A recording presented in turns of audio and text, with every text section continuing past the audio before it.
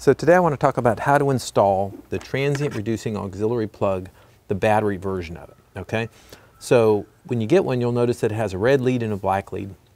Obviously the red lead's going to go to the red lead of the battery and the black lead's going to go to the black lead, okay? Now, it comes with these 1/4-inch ring terminals installed on it, and those are meant to install essentially for most batteries on this little nut here where the clamp is, all right, where the battery clamp is. So what I'm going to do is I'm going to install the black one here on the top.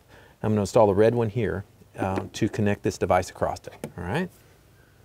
All right, now when you're working with the battery, the hot terminal, you have to be careful that you don't touch anything conductive from it to the frame or it to the negative terminal, all right, or you'll end up causing a lot of energy to flow from the battery, and that can be quite dangerous. So go ahead and tighten this guy up. All right, now my particular battery has this little plastic cover just to keep junk from getting on your terminal. It's not going to close with this. I'd have to clip a little bit of this plastic out to get it to latch back down, but I'm not going to do that on the video, okay? I could also just leave it up and just put a piece of tape if I wanted to hold it down. So this is the trap installed across here. Now what it's doing is it's acting as a transient suppressor.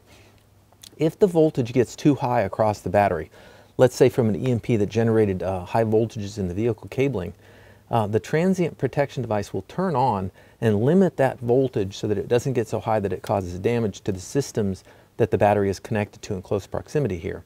All right, so it's part of a multi-point protection system that I'm recommending for protecting against an EMP.